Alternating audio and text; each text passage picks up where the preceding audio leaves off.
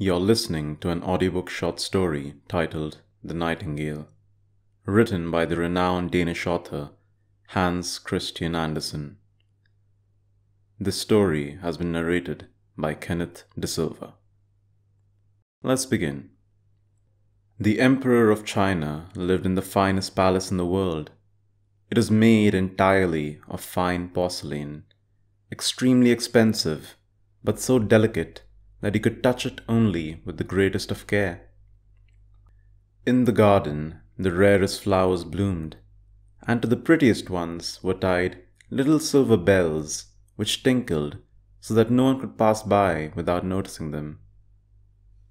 It was beautifully designed, though how far and wide it extended, not even the gardener knew. If you walked on and on, you came to a fine forest where the trees were tall and the lakes were deep. The forest ran down to the deep blue sea, so close that tall ships could sail under the branches of the trees. In these trees lived a nightingale. She sang so beautifully that even the poor fisherman would stop mending his nets to listen. "How sweet that song is," he would sigh, whenever he heard it. From all the countries in the world, travelers came to the city of the emperor. They admired the city. They admired the palace and its garden.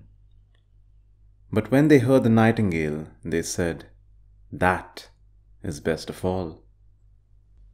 And the travelers told of it when they came home, and men of learning wrote many books about the town, about the palace, and about the garden. But they did not forget the nightingale.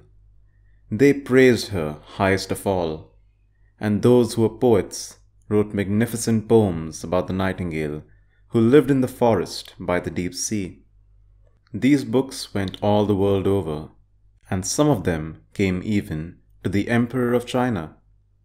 He sat in his golden chair and read, nodding his head in delight over such glowing descriptions of his city and palace and garden. But when he came to the words, "The nightingale is the most beautiful of all," he looked puzzled. "Nightingale? I have never heard of a nightingale in my garden. Can there be such a bird in my empire, in my own garden, and I not know of it? To think that I should have to learn of it out of a book." Thereupon he called his lord-in-waiting, who was so exalted that when anyone of lower rank dared speak to him, or ask him a question, he only answered, "Pah," which means nothing at all. "They say there's a most remarkable bird called the nightingale," said the emperor. "They say it's the best thing in all my empire. Why haven't I been told about it?" "I've never heard the name mentioned," said the lord-in-waiting. "She hasn't been presented in court." "I command that she appear before me this evening and sing," said the emperor. "The whole world knows my possessions better than I do." The lord-in-waiting promised the emperor he would find this nightingale. But where? The lord-in-waiting ran upstairs and downstairs, through all the rooms and corridors, but no one he met with had ever heard of the nightingale. So the lord-in-waiting ran back to the emperor and said it must be a story invented by those who write books. "Your Imperial Majesty would scarcely believe how much of what is written is fiction, if not downright black art." "But the book I read was sent to me by the mighty Emperor of Japan," said the Chinese emperor. "Therefore it can't be a pack of lies. I must hear this nightingale. I insist upon her being here this evening. She has my high imperial favor, and if she is not forthcoming, I will have the whole court punched in the stomach directly after supper." "Very well," said the lord-in-waiting, and off he scurried up the stairs, through all the rooms and corridors again, and half the court ran with him, for no one wanted to be punched in the stomach after supper. Then, just as he was about to give up, a little kitchen maid came up to him. "I know the nightingale," she said. "Every evening I go home to take care of my sick mother who lives by the seashore. When I return to the palace, I stop in the forest to rest and listen to the nightingale's song. Oh, it's so lovely, it brings tears to my eyes. Come with me, I will take you to her." All the palace servants followed as the kitchen maid led the way through the garden. "There she is," said a young courtier. "What a very loud noise for such a small creature." That's a cow, not a nightingale," replied the kitchen maid. "We have a long way to go yet." They carried on walking. "I can hear her," said a serving girl. "Her song sounds like tinkling church bells." "Those are frogs," laughed the maid. "But quiet now, we're getting close."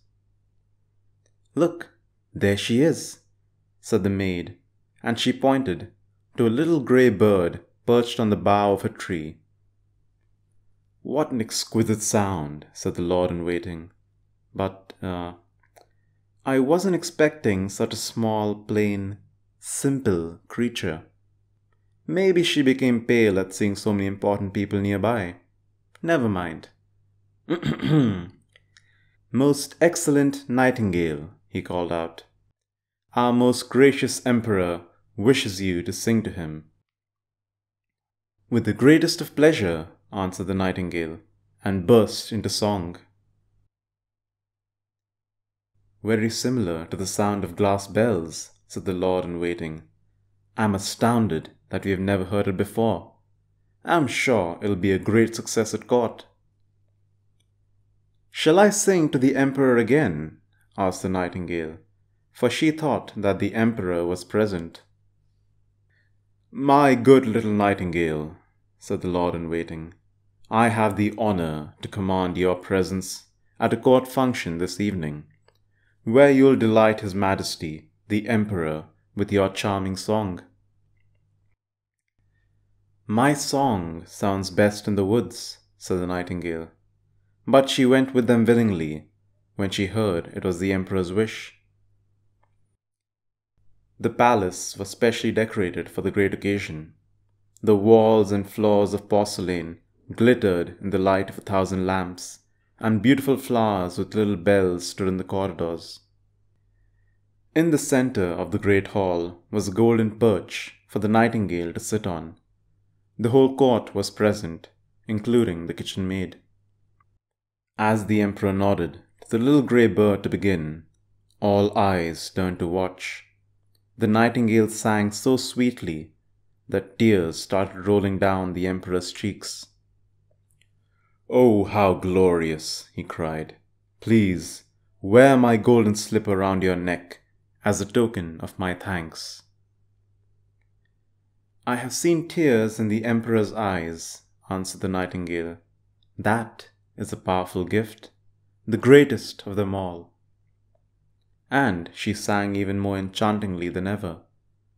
Everyone loved the nightingale's singing so much that the emperor decided she was to stay at the palace. The little bird was placed inside a specially made cage, and twice a day she was allowed to walk around the room. Once a day they let the bird fly in the garden. 12 courtiers were assigned to her. Each held a ribbon that was tightly tied to the bird's leg. It wasn't a pleasant experience for anyone, and it looked very ridiculous to anyone watching. The whole town talked about the marvelous bird, and if two people met, one could scarcely say night before the other said gale, and then they would sigh in unison with no need for words. One day, the emperor received a large package labeled "The Nightingale." "This must be another book about my celebrated bird," he said. But it was not a book. In the box was a work of art, an artificial nightingale, almost like the real one. except that it was encrusted with diamonds, rubies, and sapphires. When it was wound, the artificial bird could sing one of the nightingale's songs, while it wagged its glittering gold and silver tail. Around its neck hung a ribbon inscribed, "The Emperor of Japan's nightingale is a poor thing compared to that of the Emperor of China." "Ah, such an enchanting sound," sighed the Emperor. "Bring me the real nightingale, so they can sing together. What a duet that will be."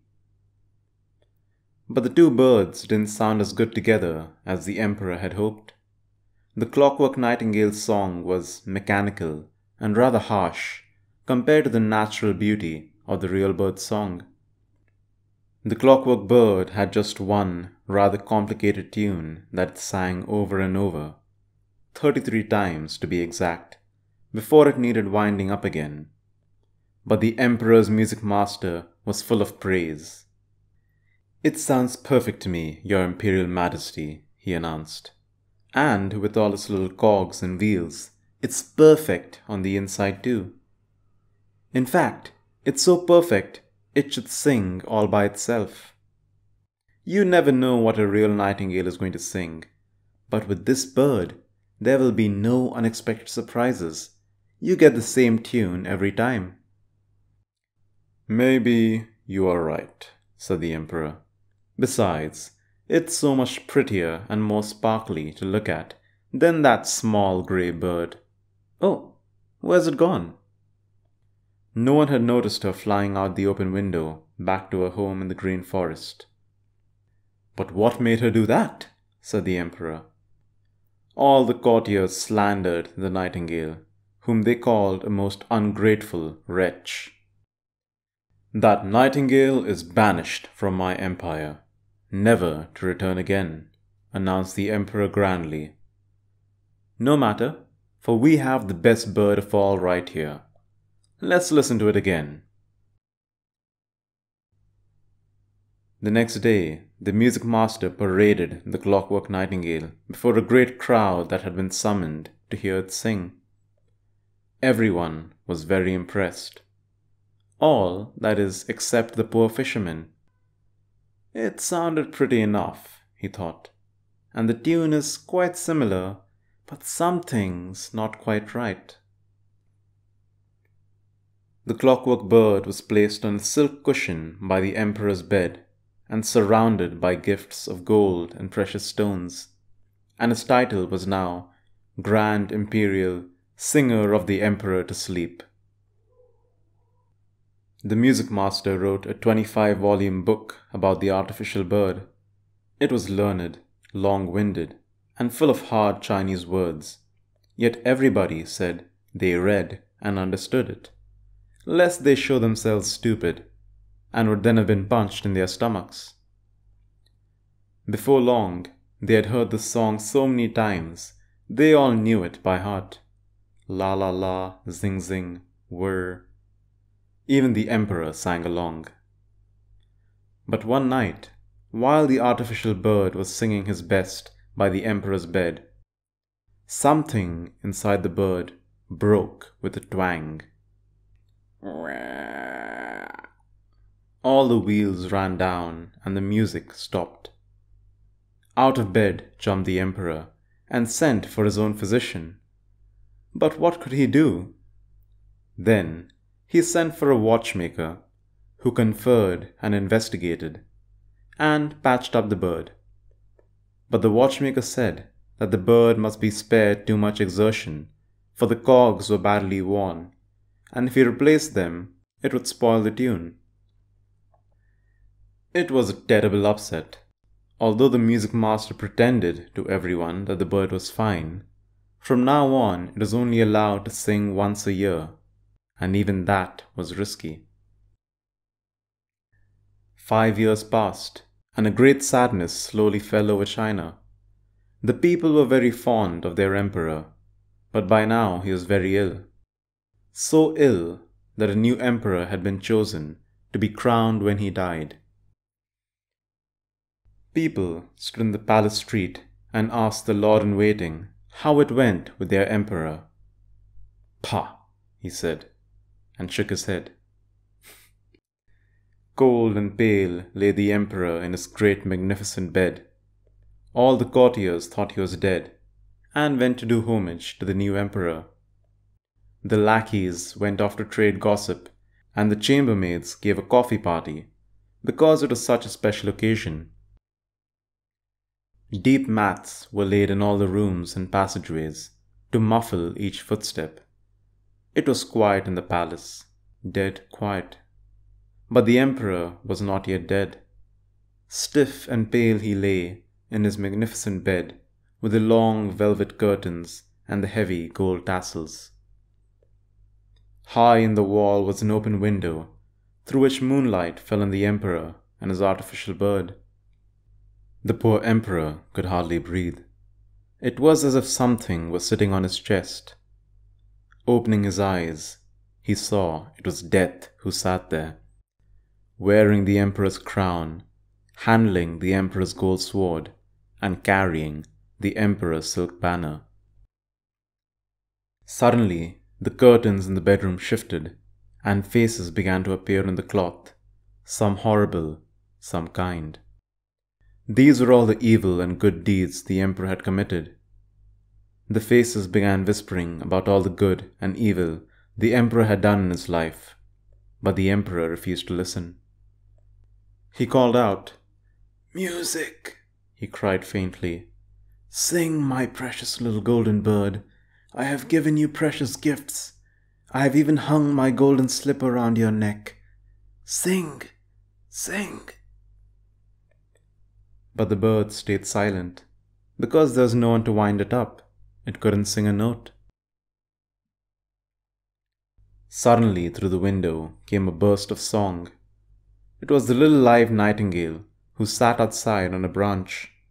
She had heard of the emperor's plight and had come to sing of comfort and hope.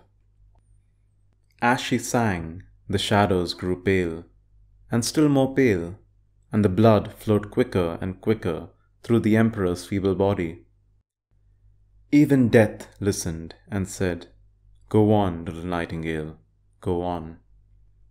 "But," said the little nightingale, "will you give back that sword, that banner, that emperor's crown?" And Death gave back these treasures for a song. The nightingale sang on. It sang of the quiet churchyard where white roses grow, where the elder flowers make the air sweet, and where the grass is always green, wet with the tears of those who are still alive. Death longed for his garden.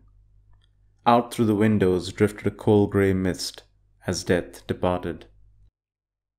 "Thank you, the emperor said.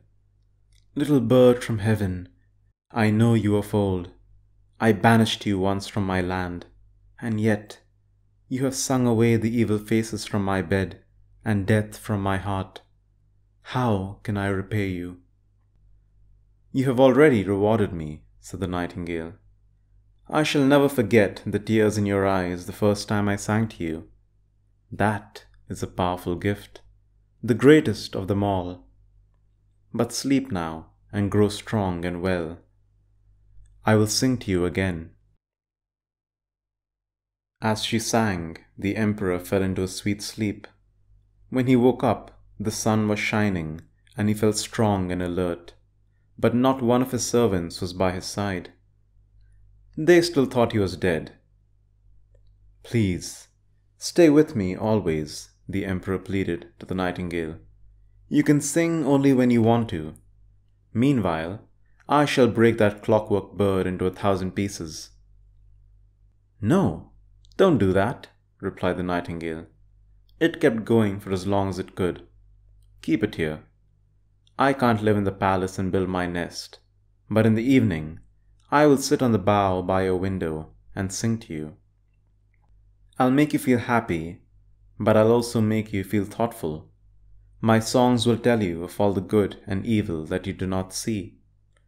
I shall tell you about the lives of the people in your empire you never meet, like the poor fisherman and the little kitchen maid. I shall tell you about people who are happy, and those who feel sad also. But you must promise me one thing." "All that I have is yours," cried the emperor, who stood in his imperial robes which he had put on himself, and held his heavy gold sword to his heart. "One thing only," the nightingale asked. "You must not let anyone know that you have a little bird who tells you everything.